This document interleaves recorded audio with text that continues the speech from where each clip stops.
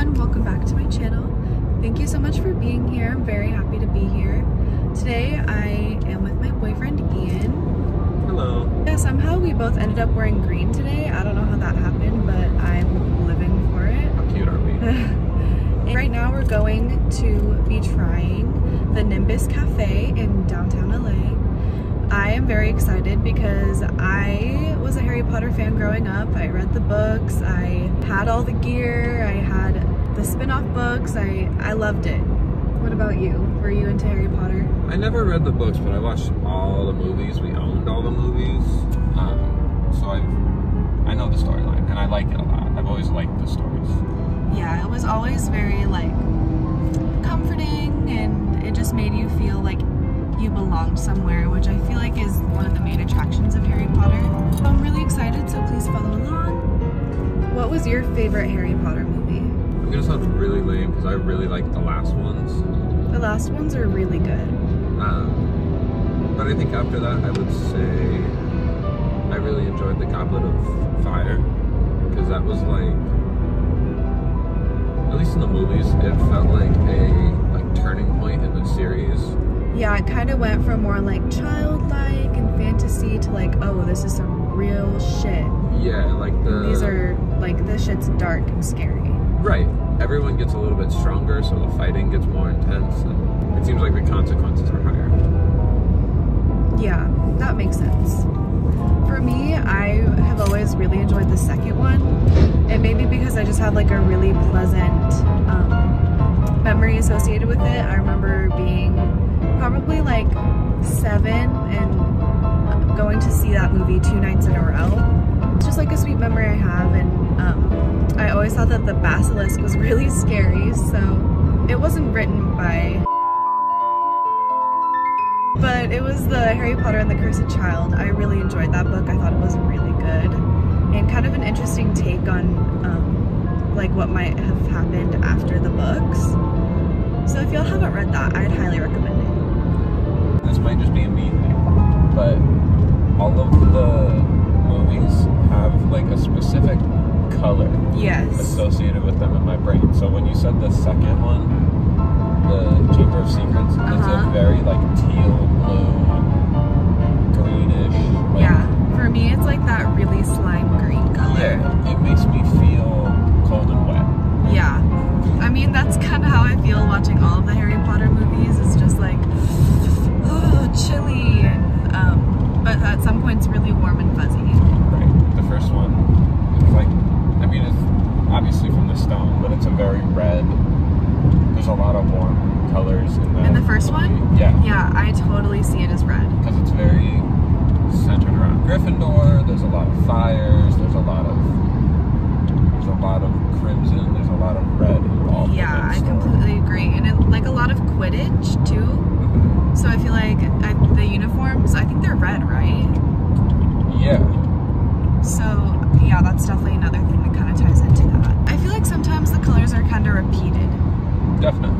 Because I feel like the fourth one, that one to me, like the Goblet of Fire, that one is pretty dark, like a dark green color. And then the third one is like a really bright blue. Okay. See, I think like, I totally agree, because like the fifth movie for me, The Order of the Phoenix, right? Yeah. Feels very, like a nice deep blue, a very dark, like royal blue too. Okay, I could totally see that. But like the fourth movie for me, I see, this is just because of the games, but like I have this image of like all 4 of the house colors like kind of put in one spot. Yeah.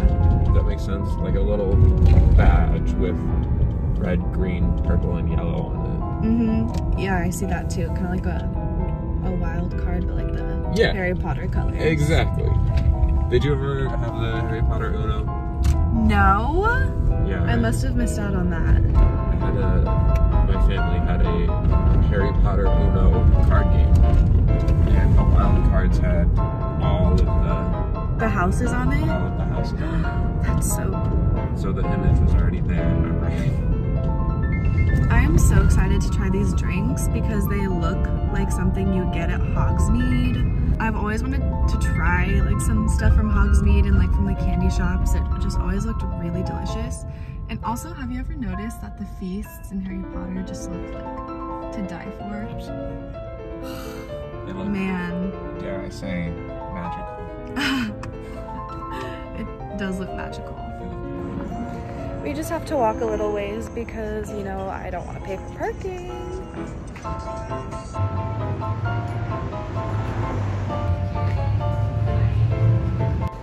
They're so cute in there. Totally Harry Potter themed. I love it. So cute. They also have this cute merch. Okay, so we both got the iced Ginny gingerbread cookie latte, and it literally has a cookie on it, so that's really cool. I think we should probably mix them up. I think you're probably right.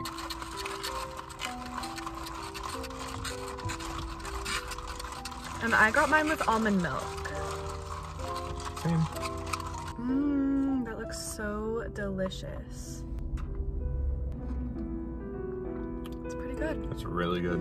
It tastes like there's cookie butter in here, if you've had it from Trader Joe's. It really tastes like gingerbread. Okay, I'm gonna try to fish my cookie out of here.